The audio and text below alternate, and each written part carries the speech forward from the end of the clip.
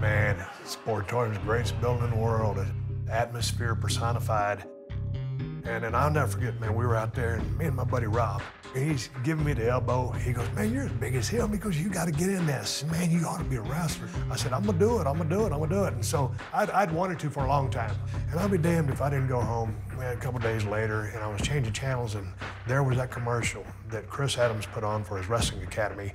And I said, that's it. That's my way in. Hello everybody, this is Gentleman Chris Adams here, bringing you exciting news about our May 3-day pro wrestling camp. You'll spend 3 full days working out in the same ring that you see on your TV here at the world-famous Sportatorium.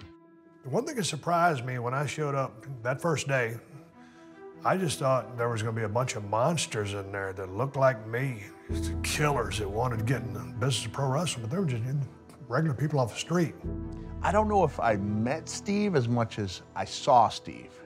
I was injured during a match, so I went up in what's known as the crow's nest, where family and friends could watch the matches. And that happened to be the first lesson that gentleman Chris Adams was giving for his new wrestling school. And me and a couple of guys were laughing about how bad all of the trainees were, all of them except this one guy with long blonde hair and definite, gift of athleticism. And it was clear that he had it, whatever it is, he had it right away.